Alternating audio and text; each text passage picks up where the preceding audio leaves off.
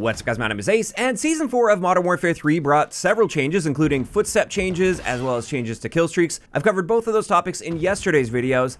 Today, we're going to be focusing entirely on the weapon balancing changes that took place here, and let's just dive right into it with the assault rifle category. And the first thing to point out here is the BP50 saw some nerfs. And first, with the base BP50, so not using the aftermarket part, we saw some movement speed nerfs. Before Season 4, this gun was a big outlier in the assault rifle category. It was the best in the assault rifle category across the board, or at least tied for the best in the category. However, they have now nerfed our base movement speed, our sprint speed, and our tactical sprint speed. And now these values are more so just in line with the other assault rifles, so it's not like this is bad in this area, it's just no longer a standout. And that's all they did with the base version of the BP50. However, the JAK Revenger SMG Kit saw several nerfs. And the first thing here to talk about is the mobility nerfs. Pre-patch, when using this kit, we actually had way better mobility than all of the SMGs in the game. Whereas now, they've just dialed things back to the point where it's right around average for a typical SMG. And honestly, that's still pretty impressive considering the fact that you get a 60-round magazine by default, and if you were to put a 60-round mag on most of the SMGs in this game, you'd end up with noticeably worse movement speeds than this.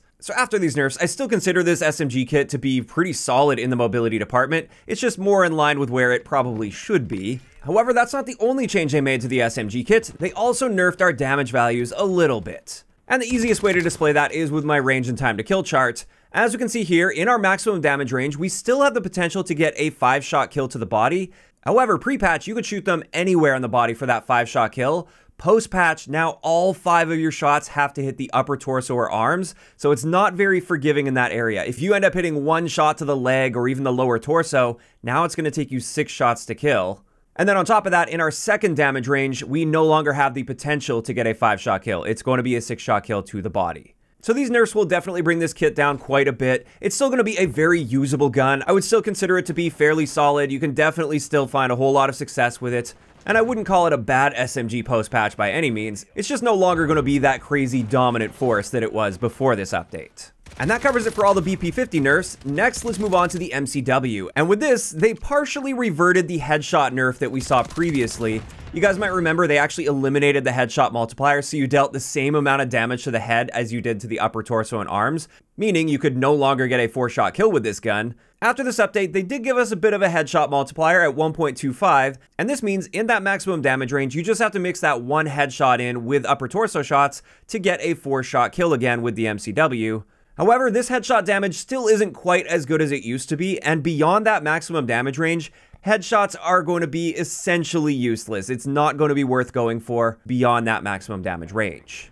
And that's going to wrap it up for the assault rifle category. Not a ton of changes there. Next, let's get into SMGs, and the big standout here was the FJX Horus. Now, the first thing they did with this gun is they reduced the recoil gun kick a little bit, but honestly, looking at this pre-patch versus post-patch, it's pretty inaccurate in both cases. This isn't suddenly going to make the FJX Horus significantly more accurate than it was previously. It's still going to bounce around on you quite a bit. But in saying that, that's not all they did. They also very drastically improved our 5-shot kill potential, or our maximum damage range. Previously, it was just 10.2 meters. Now it's 17.8 meters. And on top of that, they did improve our second damage range a little bit as well. So that's a huge improvement there. But that's not all. Another thing they did is they increased our lower torso damage multiplier to match our upper torso and arm multiplier. And this just means getting that 5-shot kill in that maximum damage range is going to happen on a more consistent basis, because 3 out of those 5 shots have to hit that bonus body zone, and now that bonus body zone is noticeably larger. On top of this, with the FJX Horus, a couple of the attachments were adjusted slightly.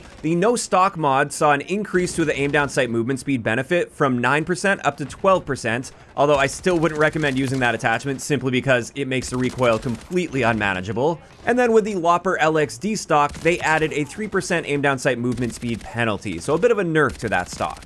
And that's it for the Horus. I would say this gun definitely saw the biggest improvement with this patch out of any of them. And using it a little bit post-patch, it definitely seems to be very noticeably better than it was pre-patch. So definitely give that one a shot if you haven't yet. Next, let's talk about a bunch of range buffs to SMGs. Most of these are quite minor. As you can see here with the Ram 9, there was just a slight improvement to our first 2 damage ranges. And we actually see this exact same trend carry over to the AMR 9. Again, slight improvement to the first 2 ranges. The HRM 9, same story here, very slight improvement. The Striker 9, again, First two damage ranges slightly improved, but that third one wasn't touched at all. Then with the Striker 45, the values they use in the patch notes didn't really align with what I've tested in game, but in either case, our 4-shot kill potential was slightly improved on the Striker 45. Then for the WSP9, this one's a bit of a standout here. Instead of a very slight improvement to our first two damage ranges, we actually saw a pretty significant improvement here. So this one should feel quite a bit better post-patch, and I definitely recommend giving this one a shot again because it looks like this should be a pretty nice improvement. And then finally, let's talk about the Rival 9 a little bit. Now, the first thing is the base Rival 9, just like all the other SMGs we talked about. It saw some slight improvements to the first two damage ranges, but more importantly, they completely reworked the JAK Headhunter kit on the Rival 9. And this is the kit that turns it into a burst gun. And the first adjustment they made here was to our rate of fire within each burst. It went from roughly 857 rounds per minute all the way up to 1200 rounds per minute. So this is a drastic improvement.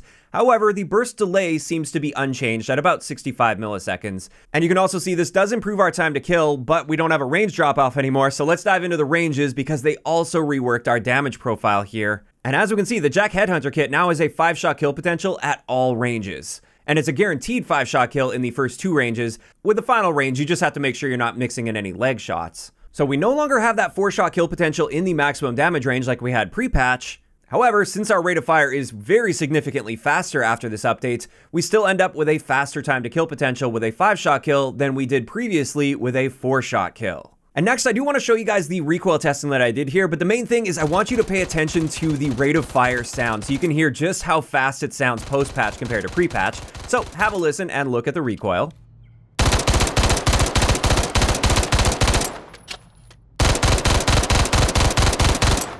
So I'm sure you could really notice a difference in rate of fire there, but this also means that we technically see a little bit more recoil, even though they didn't adjust the recoil values at all. Since we have a faster rate of fire, there's less time between bursts to recenter, which results in a higher magnitude of recoil. But overall, this is a really nice boost to the JAK Headhunter kit, and this now reminds me much more of the Chicom from Black Ops 2, and I'm really happy to see this, and I'm actually looking forward to giving this one a shot post-patch. Haven't had a chance to try it out yet, but it looks like it's going to be quite good to use. And that right there wraps it up for all of the SMG changes, and we've just got a couple more changes to cover here. The first one is in the marksman rifle category with the MCW 6.8 using the full auto conversion kit.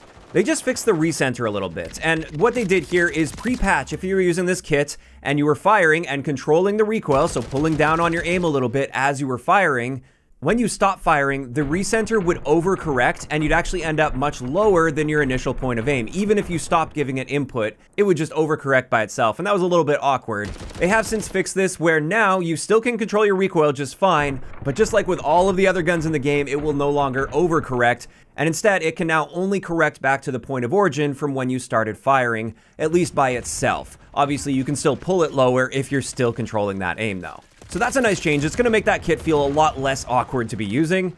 And then finally, something hardcore players are going to be very happy to see. We saw some adjustments to the RGL-80. Now the first thing was a bit of a buff. They actually improved our aim down sight time from 310 milliseconds down to 260 milliseconds. But most importantly here for hardcore players, they decreased the explosive damage by 80% in hardcore game modes. And this just means you're no longer going to be able to get that one-hit kill without a direct impact in hardcore game modes. And that's been a huge problem in this game for hardcore since the game has launched. This thing has plagued hardcore game modes, and honestly, it has taken them far too long to get on top of this, but I'm glad they finally did that for the people that do play hardcore. This is going to make a big difference for that game mode. And with that, that is going to wrap it up for all of the weapon balancing that took place with Season 4. And overall, while this wasn't the biggest list of changes we've seen with a seasonal update, most of the changes here seem pretty solid. It's nice to see that BP50 SMG kit's taken down a notch because it was absolutely too much of a standout pre-patch. Now it's just more in line with where it should be without being completely underpowered. Also, that FJX Horus Buff is quite nice, so if you can handle a high recoil gun, you should be able to find a ton of success with that. And then on top of that, the JAK Headhunter kit, I'm really looking forward to checking that one out after this update, because it's going to feel essentially like a totally different gun than it was pre-patch. Now with that, this is where I'm curious to hear from you guys in those comments down below. How are you feeling about this weapon balancing that took place with Season 4 in Modern Warfare 3? Are you guys generally happy with what you're seeing here, or not so much? If you enjoyed the video, a like rating is always appreciated, and don't forget to subscribe for more if you haven't already. I'll talk to you guys next time.